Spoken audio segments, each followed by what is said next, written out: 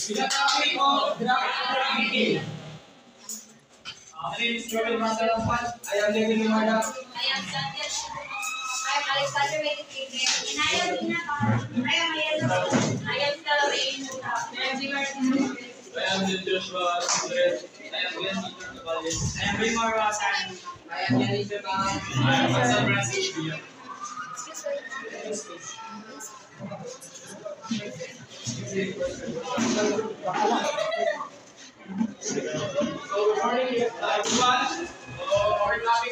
You listen na. Listen guys. Drug trafficking and illegal drug trade. Drug trafficking, a global drug market consisting of production, distribution, packaging, and psychoactive substances. Drug trafficking is an illegal activity of the criminals. Only siya na produce or create mga illegal psychoactive substances and distribution. The drug traffickers or the criminals, they distribute not only their country but other nations their illegal substances. So we have four drug trafficking: That will not be discussed again. discovery, plantation, cultivation, and harvesting. So first, discovery. Ang mga criminals ay dito sa drug trafficking activities, discovery, plantation, and cultivation, harvest. Sa discovery, sir, ang mga criminals ay mag-isip sila ng paraan kung paano sila makaproduce ng mga illegal drugs without the police officer noticing their legal activity. And in plantation, sir, example sa plantation, ito yung lugar kung saan nila ginagawa o pinuproduce ng kanilang mga illegal drugs, katulad ng cocaine, shabu, at heroin. At sa cultivation and harvest, ito yung paraan kung paano nila ginagawa o pinuproduce ng isang illegal drugs. So number 2, What is cultivation, by the way, sir? cultivation, sir, is balik kung sa example, sir, marijuana, cultivation, paano nila pinapalago or pinapalaki ang ilang Cultivation pasabot, sir, ginatanom. Oh, yes, sir. Tinatanong Mag-cultivate. Okay, banat. And number 2, sir, preparation for distribution. Ang mga criminals ay mag-prepare na sila, sir, for paano nila ma-distribute o ma-deliver ang mga illegal drugs to their assets and mga drug dealers and drug users. Oh, so may pamagin na, sir.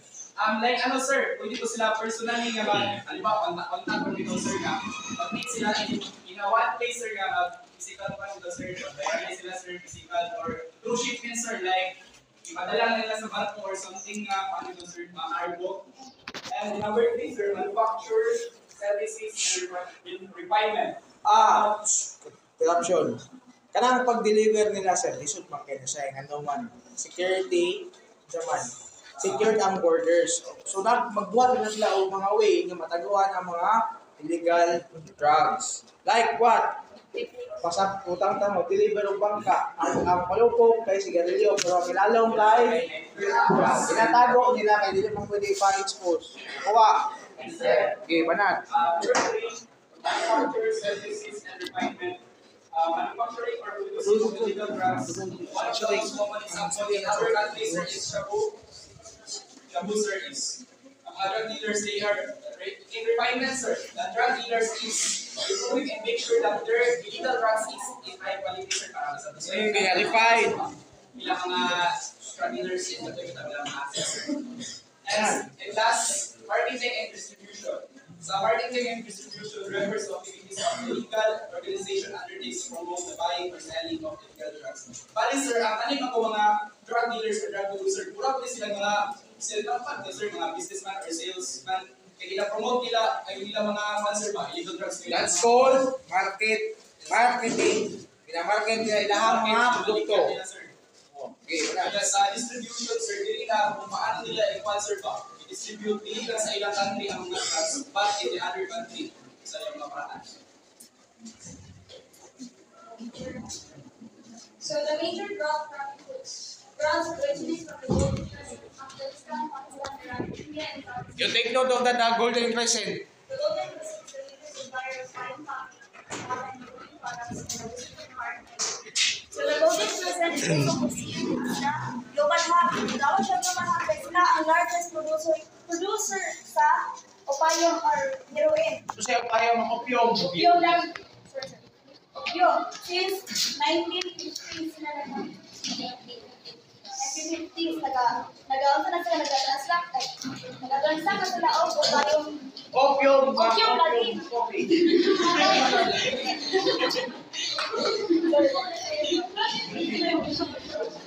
So, kani mga ruta kung asa nila paagi ang opium o pinaglansa. So, ang Afghanistan, Iran o Pakistan. Anong present pa siya, ma'am? Anong gitawag na siya golden present? Kaya doon sa Gold. Stasyon na ruta. So, importante din ang sa posisyon sa Iran kay dili gina-agri para maabot sa mga European countries ang pinapagi siya to underworld markets or also na black market mga series of illegal transactions. You tell your classmates that So, ang kaning opium coffee is also called as Papaver somniferum. Scientific name siya is the plant Papaver somniferum. Okay. Ang kasi sa atong body, mako siya high. Maka-high din siya sa mga heroin. Mako siya high, then maka-relax ko siya. Also, as relaxan and pain reliever. Pero ang effect ko, maka-relax ang stress. Ang effect niya is maka-inhibit siya sa tumasang movement in the bowels. Bowels means the tube that katong tube na agyanan sa pagkaon ba? bawal sa pasabot kanang ito ang pagsilita-lita eh. Magkonstado Huwag siya. malaman ito ang pagbawas. Bawal Tapos ismail. tapos constipation, then maka-dry siya sa atong mouth. Ano siya ang effect sa Manat. Sige na, seizures. Urine is from the parang chemical substance working from Seizures. the coffee or opium Seizures. Morphine, puti, o kanang heroin, those are naman. Those are drugs na ginagamit sa mga sundalo sa una para gamiton para mawala ang pulmonary. Sa ganina? Ano na siya? Seizures. Muna siya inaw sa opium, papi, ang ginakuha na ng duga niya. Extract nila ang duga. Kana, ginakuha niya yung duga, ginaimo nila, ginanify nila para may mong powder. Bulak gyapon na siya. Nakalocate ang ilang crops or fields of coffee sa Helmand River Valley. Oh, very good.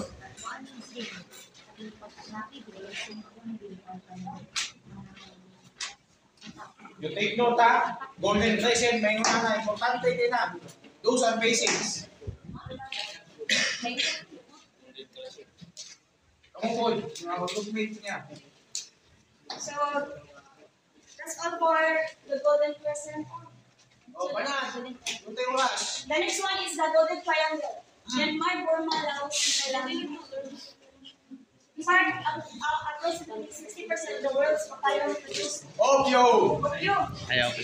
19 Tarungan video na. Laylay kay sir. Dito lang. Bing. Dili siya makita sir. Oh.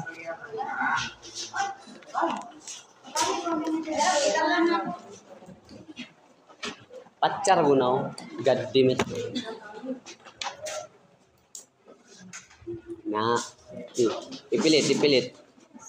Very good. That is the golden triangle. Sila ang the second largest producing of opium. And then, Second largest producers of opium. para sa mga country.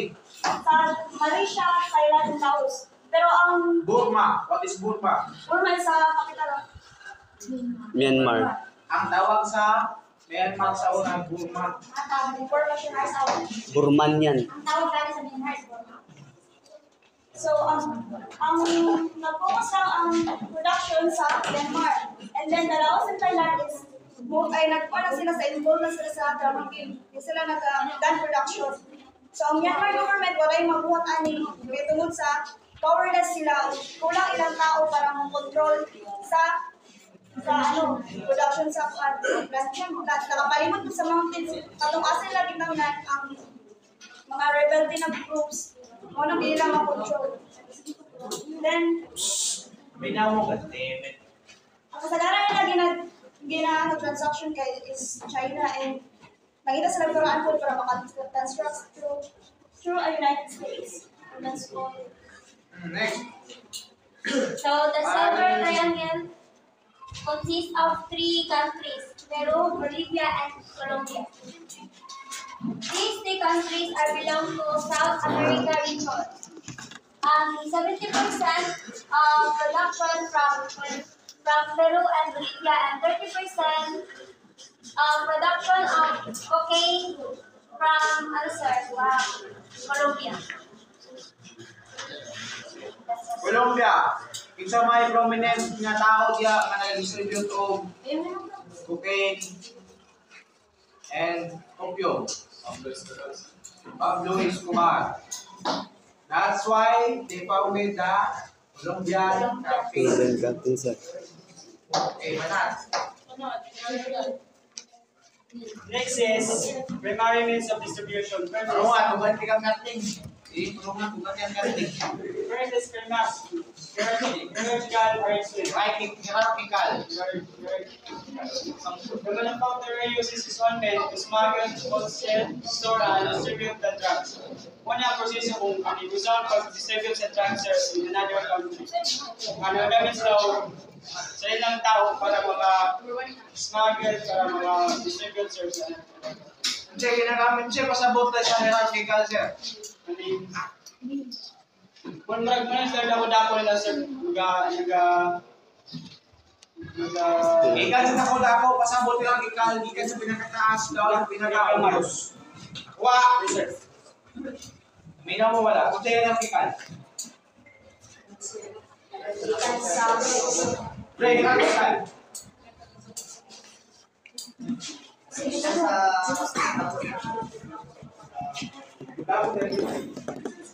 Love.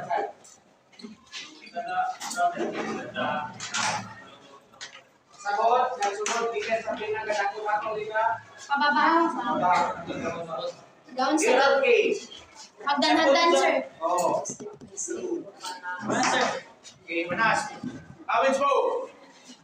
Dali lang yan. Unspoken layout, taking advantage of local gangs and other localized criminal organizations. The cartel is at the center with the satellite organization that will provide certain service to the manufacturer, and then there is a locality district group each with its own changer. So ang paano sir, Manas.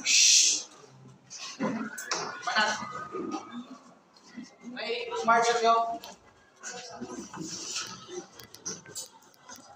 So ang sample natin sir is kanang one sir, ang hub sir is mo ni siya kanang one sir, dili ang source sir sa kanang mo ni siya ang kanang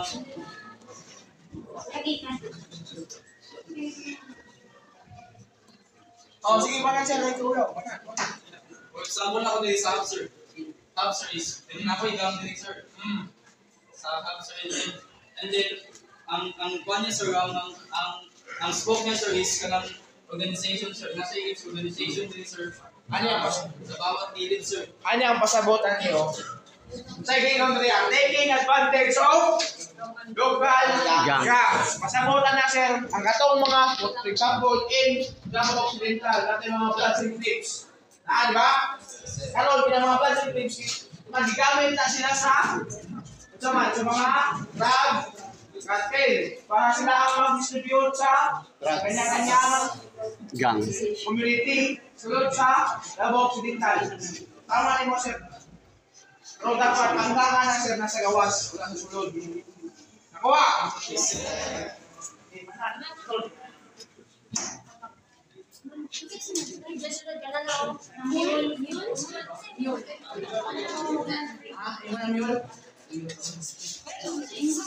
So, mule, a lower criminal recruited by the smuggling organization across border carrying drugs or sometimes unknowingly person in whose plan or illegal drugs are planted for the purpose of escaping Illegal. ang mga mule, muna sila ang in-recruit smuggling organization para mas sila magdala sa mga drugs across borders. Ang other terms of mule, carrier. Carrier.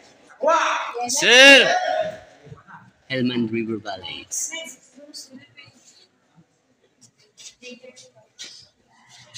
So, Philippine Drug Enforcement System, founded in 1965, Comprehensive Drug Act 2002, Ancient drugs agencies and involved in drug drug enforcement. Kani siya i-implement siya ang batas para mas effective ug efficient ang pagpapatupad sa batas against drugs diri sa among bansa. Tapos ang example na is like PDEA, Philippine Drug Enforcement Agency, na responsable sila sa pag-prevent or suppress sa kuan sa Sila ang initial contact sa mga Drug lords. drug-related criminals. What is DDP, by the way?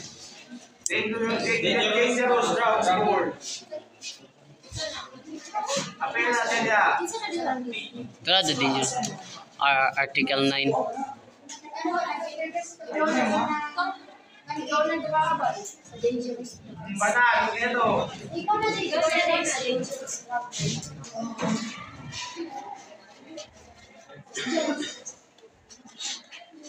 Kaya, apel na siya.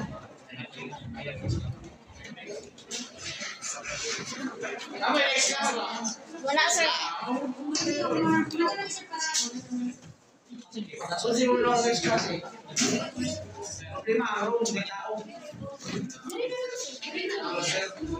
Next question. Good morning once again, and we will proceed to drugs, a dangerous drug board or DDB. Banal. In this section, dangerous drug board or Article 9, Section 7181. The DDB, which is under the office of the President, is the policy making and strategy formulating body in the planning and formulation of policies and programs on drug prevention and control. So, drug prevention and control is, abot naman na siya no, kay Sa mga saan drug prevention and control, sir? drug prevention and control, sir, Ay, yung sa iso mga sabot na siya. one, sir, dali ay nakayuntong sabot na siya, sir, because from the word prevention, sir, and control is kung mangita ta strategy, Neutralize ang supply. yes, sir, kung saan na itong pag-stop ana sa mga illegal na kanang bilhatan sa mga kuhan, sa mga drug abusers. Hey,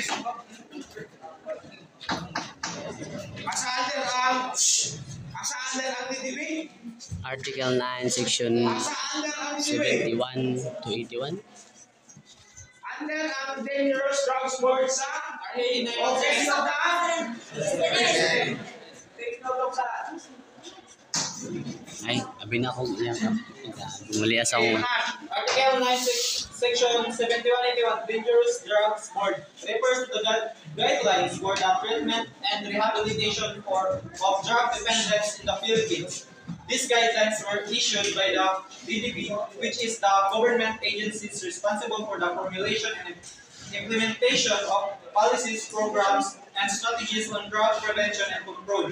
Kanina section is mo ni sila nag-formulate, nagahimo og plan kung saan nila pa-prevent sa kuan sa Alright, so this is it.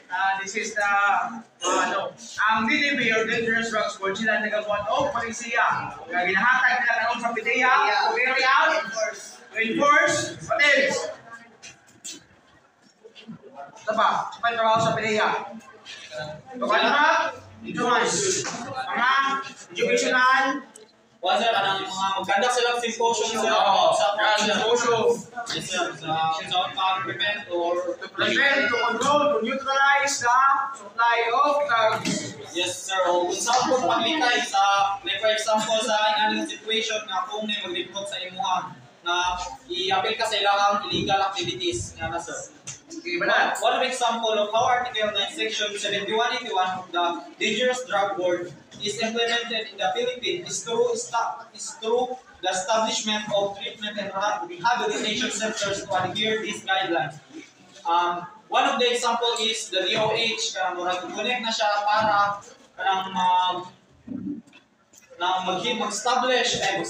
mag-establish o kuwan ng mga treatment facilities or mga rehabilitation facilities like for example sa mga natukhang do di ba i-rehabilitate na sila sa kuwan facility.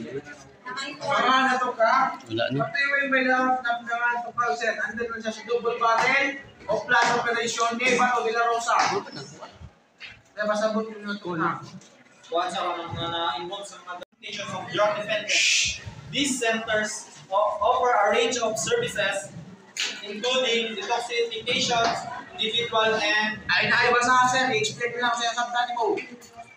overall, kaning DDP, Section 9, Article 8, ay 7181 is more, ang kuha ni ang overall na summary ani is sila nag-plan, naghimong strategy para sa prevention and control sa drugs. That's all, thank you. Before we Ay proceed, basa, explain na lang. I just want to further explain 9165 or the Comprehensive Drug Act of 2002. So, kaning Comprehensive Act, the RA 9165, the Comprehensive Drug Act of 2002 was signed by former President Macapagal Arroyo and implemented on Ang research, pilang ka-grams ang allowed ng gunita na di mo mahulog? sir, Pilang ka-grams ang allowed ng gunita na di mo mahulog? Gram sa drugs, sir. Grams sa, for example, magawas. Dili ka makulong sir. Pwede makakitaan ka na nagdala sa Standard Section 11 of Section 5. Bilangan ng gramo ang dapat tikpan na sa under sa 9165 para ma-consider siya as possession of dangerous drugs like possession of illegal drugs. Have you searched that? Wala, sir. Search that now. so ano siya no, ang aksa na ni si former Gloria Macapagal Arroyo, design niya sa on June 7, 2002 and it took effect on July 4, 2002. Now if maka-violate tayo ng law, ang atong penalty under the Article 2, Section 19 of RA 9165 kay or the unlawful prescription of drugs ay dangerous drugs kay mga penalty ta of life imprisonment or to death or mag-fine ranging ta from 500,000 to 10 million pesos. But before sa 9165 nasay RA nga gibuhat para sa drugs na ato siya ang 6 Republic Act 6425. Bago pa ning 9165. Bago ang nabog na ang 9165. Pero ang DTP set, dugay na siya nag-exist. Yes sir. So that's it. Before ang 9165, kasi ano naman? 6425. 6425. Ang drugs day nga ipasagot sa kuan sa comprehensive like sa dili sa 9165 kay ginatawag siya nga methylene dioxin Nag-relate tayo sa methamphetamine. Or the ecstasy. or the MDMA. Good morning, everyone. Good to you, sir. The Philippine Drug Enforcement Agency, Article 9, Section 82 to 86 of Republic Act 9165. An agency created by the virtue of RA 8165, which was enacted into law on June 7, 2002, and signed into law by President Gloria Macapagal Arroyo. It is a part of Executive Order Number 61 issued January 15, 1999, creating the National Ay nabasa sir, explain na sir. Sir, ang Section 82 of Article 9, it talks about creation of the Philippine Drug Enforcement Agency or the PDEA. Ikaw the one who responsible o naghahatag provision or nagpapamalakad or nagpapatupad ng kaning batas is the PDEA. Kinaingon ko rin na ang PDEA dapat should be headed by the Director General with the rank of Undersecretary, who should be responsible for the general administration and management of the agency. Sa itong present day karon ng atong Director General is Wilkins Villanueva. Ikaw ang Director General. Naminawa pa. Director General of PDEA sa Presidente karon si Wilkins Villanueva. The Director General of PDEA should be appointed by the President of the Philippines and shall perform such other duties that may be assigned to him or her. So, as usual, natong gihapon, ang President gihapon naghatag orders sa mga agencies. Siya gihapon ang nagamando. O kani nga ato ang Director General or iska na ato ang mga agents, dapat he or she must possess adequate knowledge, training, and experience in the field of dangerous drugs and in any of the following fields: law enforcement, law, medicine, criminology, psychology, or social work. So, mo ni ang mga dapat maagian bago ka makasulod ang pagka-official sa PDEA. In the Section 83 Organization of the PDEA, ginaingon rin na for purpose of carrying out its duties and powers as provided for the succeeding section of this law, the PDEA shall have the following services. Sa sunod sa itong boundary, we have different services in our regions in our country. The services namely intelligence and investigation, international cooperation and foreign affairs, preventive, education, and community involvement. Una ang community service na pwede humuhulpod sa itong agents sa PDEA. Plans and operations, compliance, legal and prosecution, administrative and human resource, financial management, logistics management, and internal affairs. Sa Section 84 Powers and Duties of the PDEA shall implement or cause the efficient and effective implementation of the national drug control. So dapat na lihapon ang mga PDEA, dapat na sila ay full control or pag-manage aning drug-related. Kapuluman ka nga, kung mapasagdan pwede siya mag-post ng mga and sa Section 85 ng PDEA Academy, ang PDEA Academy na-establish niya siya para sa paghatag o ang purpose ay to recruit and to train our mga agents or personnel, maghatag og mga experience sa mga gusto mong sulod ko sa PDEA.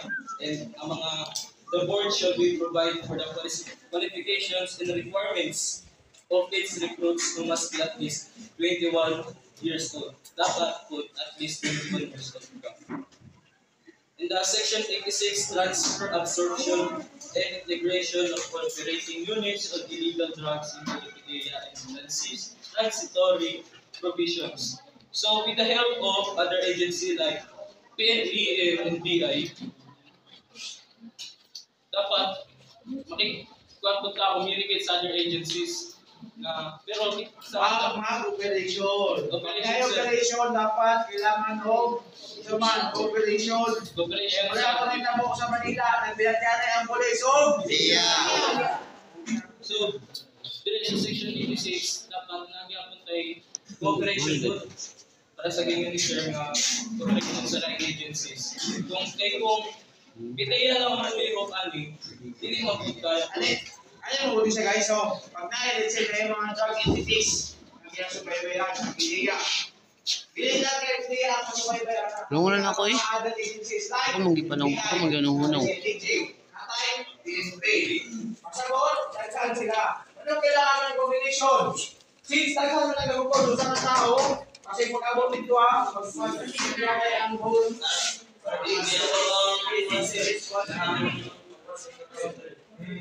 dapat sa regulation nga bad kami ni. Kasi hindi nagkukulit ako na. Kaya naman, para mga drug-illegal cases, utang na mga nagpo ang mga nagpo, may example, katong mayon, isa ba itong mayon? Katong ipagawas lang ako. Kung ipatay. Ato, para for example, ato na siya o pagkamot ang mga nakon. Kato pa, magyugtanay na siya. Formal. All conclusion. All to money for today. Wah! Anak. Sunod. The national campaign strategy against dangerous drugs. First is demand reduction. The term demand Simplify, ma'am. demand reduction. Demand reduction. Ilang implementary is public information campaign. So, the term demand reduction, one mga activities na ginamandak sa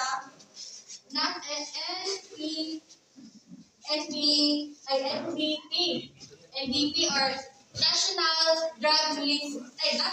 Drug Program Agency or upon mga enforcement activities na intended para ma-reduce or ma-lessen ang paggamit sa illegal drugs. So, ano may mga programs na ilang gina-implement?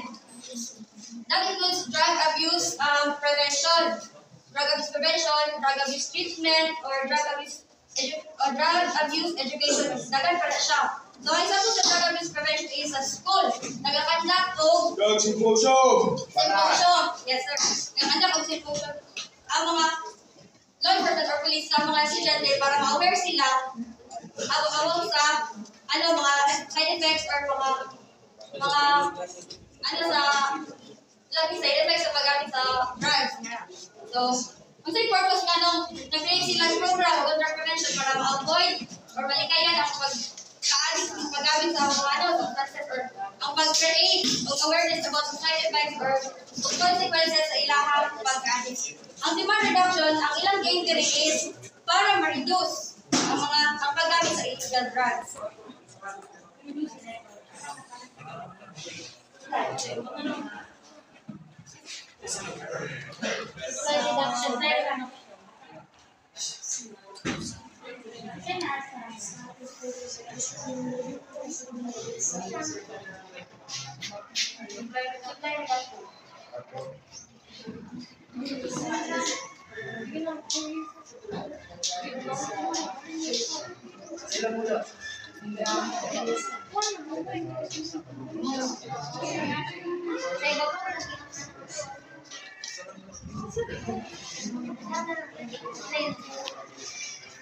So next is the supply reduction. It refers to the activities which in order to reduce the supply side or segment of illegal drugs to the largest minimum level possible. Activities are centered to the arrest of drugs seizure of legal simultaneously guide the prices of drugs, correcting high and acute shortage of the contraband to that minimum level. So, supply reduction, dili nila ginabuhat nila, unsaon nila pag-reduction sa kanang mga supply sa mga reduce sa mga supply na kanang supply sa mga illegal drugs. Tapos, interagency cooperation is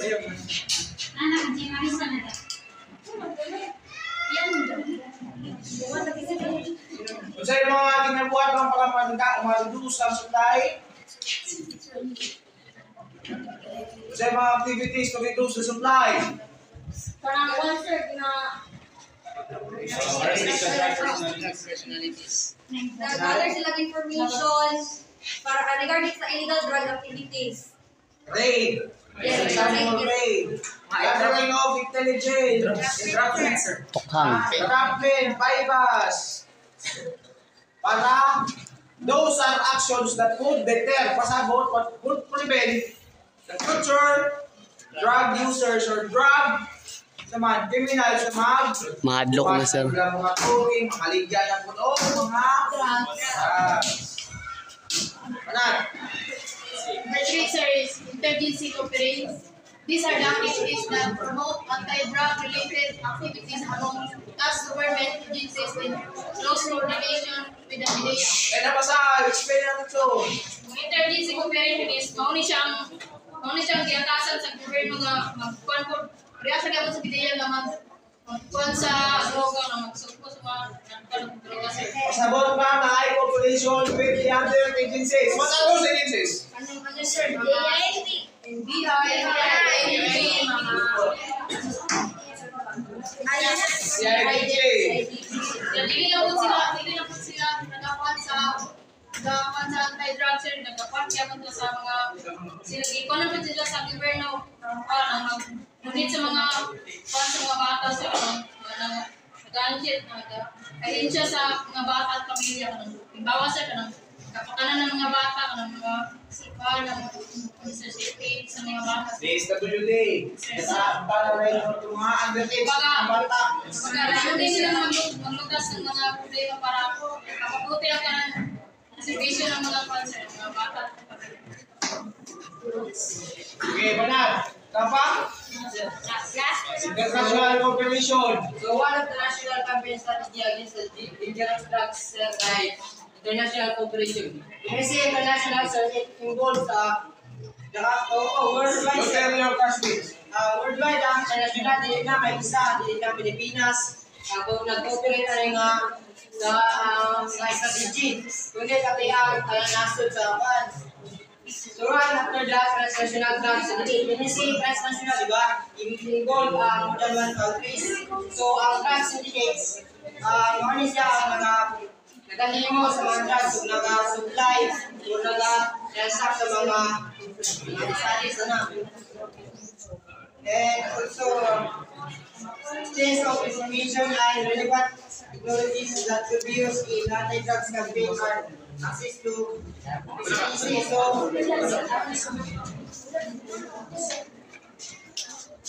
So one guy PCDC for the Philippine Center of Transnational Crime. PCDC guys kay dili lang may drugs ang attention natin kundi na Ano yung pasabot sa PCDC? Philippine Center of Transnational Crime. Philippine Center Transnational of Transnational may pasabot sa man.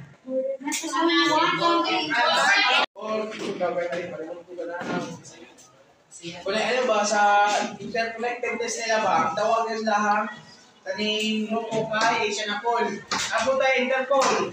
Tayo Interpol sir. International Police. For the largest international police organization. Ang tawag siya under sir. Sa answer, Under sa United Nations. Ang ilahang headquarters na sa Asaman. I-search niyo ang headquarters sa Interpol, wala. USA. Ang malapit sa USA. Las Vegas. Manhattan. so, like the International Association Chiefs of Police, these are the most two international cooperation to stop against. This is the natural consequence of the globalization of the world. So when I say global village, used to express the idea that people in the world are integrated through the use of social media. So ang activities nila kay activities international interdiction. So sagot sa interdiction kay prevention na prohibit pagkakawa ng mga drugs, syndicate.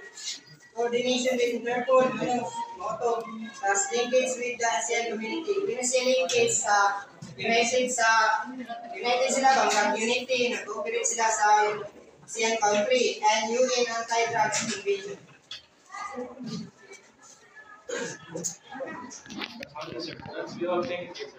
Next group.